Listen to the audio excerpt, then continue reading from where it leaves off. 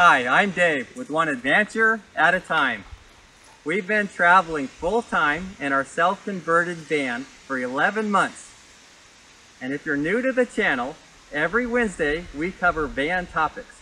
And don't forget to check out our Sunday videos where we find amazing free camping just like this and hope to inspire you to get out and enjoy these beautiful destinations. Today we're going to check our power steering fluid. I'll show you where it's located and what tools you need. Let's get started.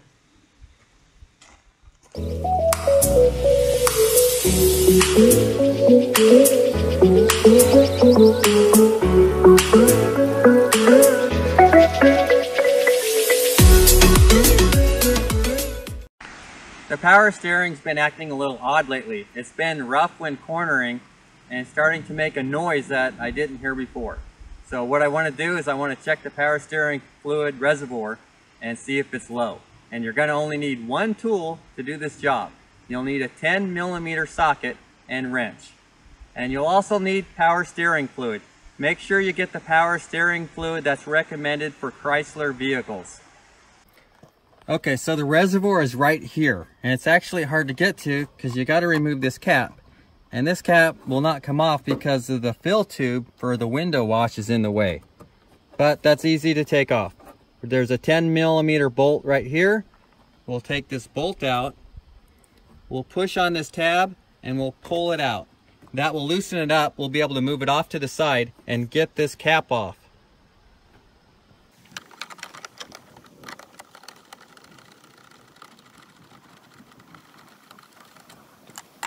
I'm going to pull on this tab right here and just pull this out. There it is. So going back in, it will just snap right back in. All right, we're just going to move it up out of the way here because all we want is access to get this plastic cap off. Take the cap off and there's the power steering reservoir. So let's check it. First, I can take a look around, see if I see any leaks.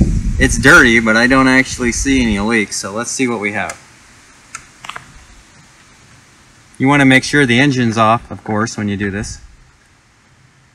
And let's take a look. Well, as you can see, the stick is pretty dry except for the very end of it. So it is definitely low on fluid. So we don't want to go over max, but it looks like we need to bring the level up about a ½ inch or so. So we'll add some more fluid. This dipstick is made to read whether the motor's hot or cold. So it's got a reading on one side for when the motor's heated up and another reading on the other side when it's cooled down. So if your motor's been sitting for a while, make sure you're using the cool and not the hot max minimum level.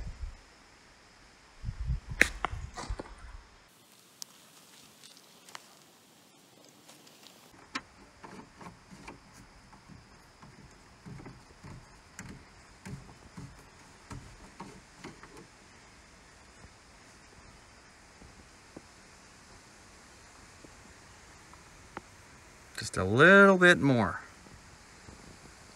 And what happens if we go over? We do not want to go over. We could cause damage.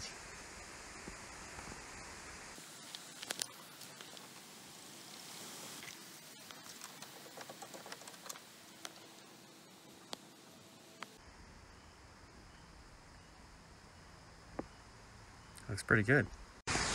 The cap's on, it's nice and tight. Now we're going to stick that black cover back on. It's got the word push, so we're going to make sure we push on it as we stick it on. And it made a nice little snap noise, so we know it's secure. And all we have to do is put the fill tube back on, right back in that slot. That tab went over, so it's locked in, and stick our bolt back in.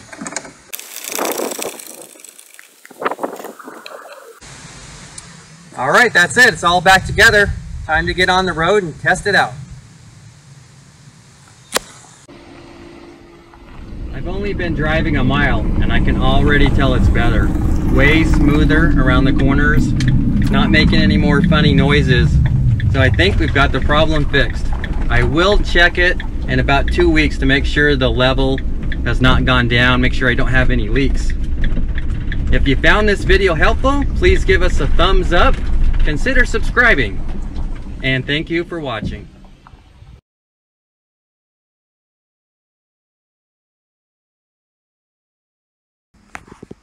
Dave, what is that? Oh no, that's our insulation. It looks like there's got to be a rat nest in there, or a mouse. Well, that's not good. That's not good. We need to get all that out of there, including the mouse. Dun dun dun. Oh no.